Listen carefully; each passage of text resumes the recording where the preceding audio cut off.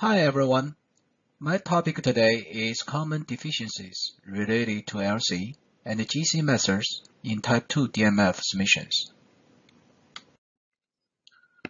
Sections S4.2 and 4.3 are critical to assess the quality of analytical methods that in turn influence the overall quality of a DMF submission.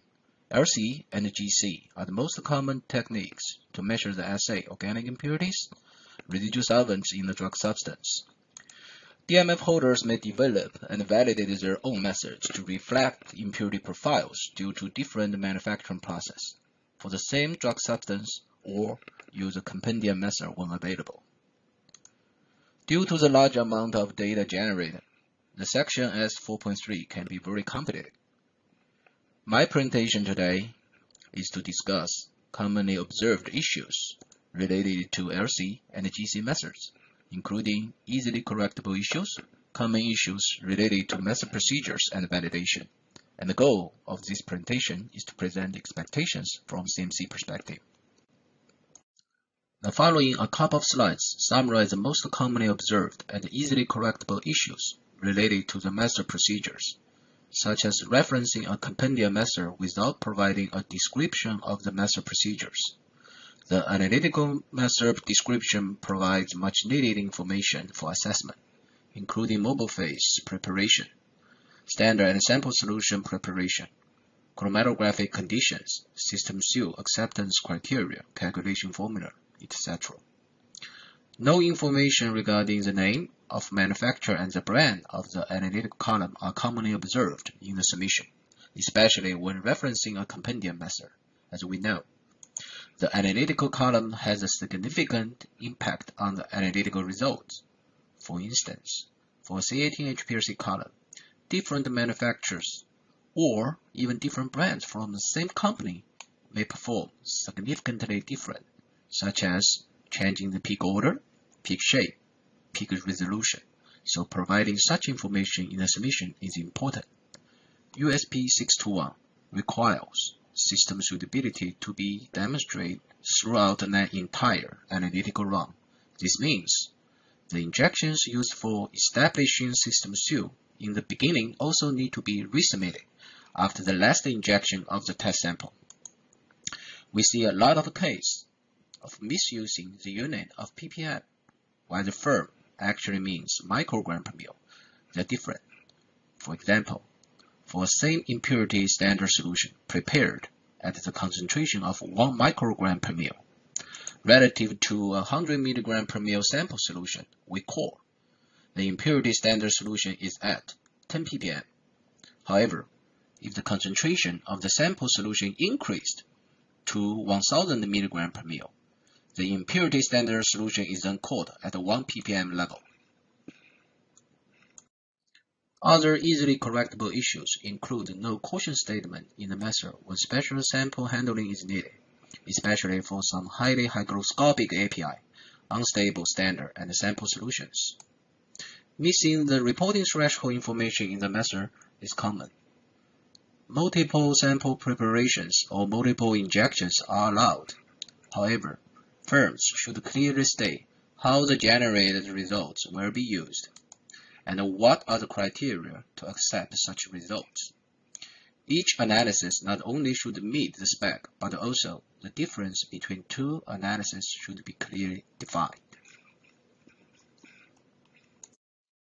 From this slide, I will lay out some common issues related to the method procedures. System suitability is a critical element of a validated method that is intended for daily routine analysis. Failure of meeting such criteria indicates the system is not functioning correctly. That could be due to a lot of reasons, like the column, detector, HPLC pump, etc., and ultimately invalidates the generated results. The following are some issues when setting up the system seal acceptance criteria, such as percent RSD of standard injections is not tightened per USP 621. The USP 621 has a table showing the recommended percent RSD of standard solution injections, depending on the upper limit of assay, as well as the number of repeated injections of standard solution. However, many firms did not follow that guidance.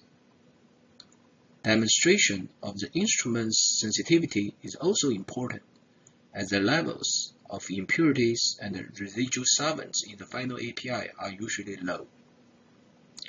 Peak separation is critical to accurately quantify the impurities and the residual solvents. Thus, the peak resolution between critical pair of peaks should be defined in the system seal. Peak tailing impacts the peak integration and should be included in the system seal, especially when using an isocratic method, while peak broadening and peak tailing are more severe. We often see firms attempt to set up loose system seal, while their validation data indicates that could be much tighter. We will then ask the firm to tighten or justify the proposed system seal acceptance criteria. Other issues include incorrectly using a chromatographic purity as the potency for the reference standard, which is intended for assay or impurity quantification. Slightly modifying the chromatographic condition of an official method are generally acceptable. However, the modifications have to be within the validated or verified range. When adopting a compendium method, it's quite common. The firm chooses a different brand of the column, but with the same stationary phase. As we know, different brands of columns, even from the same company, may perform dramatically different. Thus, using a different column requires demonstrations that two different columns can deliver comparable results. I'm now presenting a case study which is related to modification of HPLC conditions. A firm proposed to increase the injection volume to achieve the required sensitivity. The impurity content is determined by percent peak area. There are two main concerns to this scenario. The first is whether the previously validated linearity range still applies, as changing this injection volume actually changes the amount of sample loaded on the column, which may change the previous linearity range because the column may perform differently based on the loaded sample amount. And the second is whether the RRF of each specified impurity changes or not. So we ask the firm to revalidate the linearity range. We calculate the RRF of each impurity per the slope ratio and revalidate the method accuracy. From the results summarized in the table below, it shows that except the impurity 4, the RRFs of other impurities exceed the range of 0.8 to 1.2. Therefore, the correction factors need to be introduced in the calculation formula, while the previous calculation has no RRF correction. So this is the case related to changing a column while using the same USP method. The top chromatogram is obtained from using a USP column, and the bottom is a chromatogram from a firm-picked column, so they are oscillating columns. It clearly shows that the USP column provided better separation. We consider firm's method will not perform the same unless the column equivalency has been demonstrated. Even after demonstration of column equivalency, validation of the column robustness on different lots is also suggested. Now we are heading to another type of common issues related to method validation. We usually found that the firm just directly used a compendium method without providing the method verification report. However, verification of a compendium method prior to use is required according to USP 1226. Another common deficiency is, when changing methods, firms did not demonstrate method equivalency.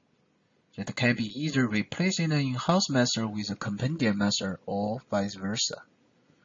In this situation, we usually request a one-time method equivalency study to to determine if method bridging factors need to be introduced when changing the method in order to connect the data generated by the two methods. This actually affects the assessment on stability data. This is another case study showing the comparison between a USP method and the in-house method. The chromatogram at the top shows peaks of impurities 3 and 4 are well separated from the main peak, while the peaks of impurities 1 and 2 are not separating very well. The chromatogram at the bottom shows the peaks of impurities 1 and 2 are baseline separated. However, peaks of impurity 3 and 4 are partially merged to the main peak, which is highly unfavorable. This table shows the real results obtained by the two methods. As you can see, they are significantly different. The firm then decided to adopt the USP method after this study.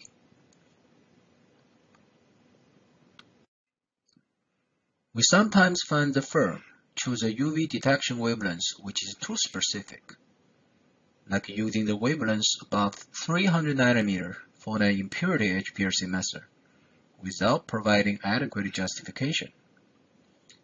As we know, under that wavelength, some impurities or degradants may be undetected. According to ICHQ2, the detection limit or quantitation limit can be estimated by calculation or extrapolation. However, these estimates should be confirmed by other measurements such as signal-to-noise ratio, %RSD of replicated injections of the DL and QL solution. And most of the time, unspecified impurities are determined by against the drug substance standard. Therefore, firms not only need to validate the linearity range for the assay, but also the linearity range for impurities that are present at a much lower level. For a related substance method, using a very clean API sample to validate method precision, intermediate precision, and robustness is a commonly observed deficiency. As there's no reportable impurities, the results all look the same. We prefer using a crude or a spiked API sample for such demonstration. Another issue is, some firms provide a lot of raw data in the validation report, which are not necessary. For instance, using peak area to show method robustness, which is actually irrelevant because significant change of the peak area is expected due to change of the pH of mobile phase, flow rate, column temperature, etc. Raw data only need to be provided per request and should be supported to the method validation. Forced degradation study is used to assess whether the assay and the impurity methods are stability indicating by simulating the worst scenario of degradation. Common issues about the forced degradation study include inadequately stressed or overly stressed sample, not the same stress sample analyzed by the assay and the impurity methods, and no discussion on an obvious mass imbalance. This slide shows an example of mass imbalance observed for a thermal-stressed API. The assay values was around 83%, while the total impurities measured were only 2.6%. The reviewer's concern is if there are some degradants undetectable by this impurity method. So the firm was asked to investigate the root cause of this significant mass imbalance. The investigation report shows a late eluting peak at 35 minutes that was never detected by the old method. Therefore, a new method was developed and validated using the HPLC column with a different stationary phase. This table shows the mass balance is acceptable for the new method. For a method intended to detect a trace level of genotoxic impurities, firms often push the limit of sample solubility to increase the detectability, and sometimes the API sample is not totally dissolved. To validate method accuracy, for drug substance can be totally dissolved. Spiking the impurity stock solution to the drug substance sample is acceptable. However, if the drug substance is only partially dissolved, this strategy cannot be used, as the impurities are already dissolved in the solution, which does not reflect the actual sample preparation procedure due to lack of demonstration of extraction efficiency. Therefore, a simulated sample is appropriate in this case. This slide shows a case of validating sample preparation procedures for a partially dissolved API. An LSMS was developed to quantify GTIs at a single-digit ppm level. The API sample cannot be completely dissolved due to the limited solubility. The method accuracy was originally validated by spiking the API sample with a GTI stock solution. As discussed before, the extraction efficiency of the sample preparation needs to be validated since the GTIs are already in the solution. So the firm was requested to use a simulated API sample. The firm agreed to use a simulated sample and revalidated the method accuracy. As you can see in the table, the recoveries at the quantitation limit are from about 76% to 101%, and the recoveries at the spec limit are from about 93% to 107%. The results are deemed acceptable from an analytical perspective. Therefore, firm's method is deemed suitable for the intended use. This slide includes some reference related to my presentation. This concludes my today's presentation, and thank you all for your attention.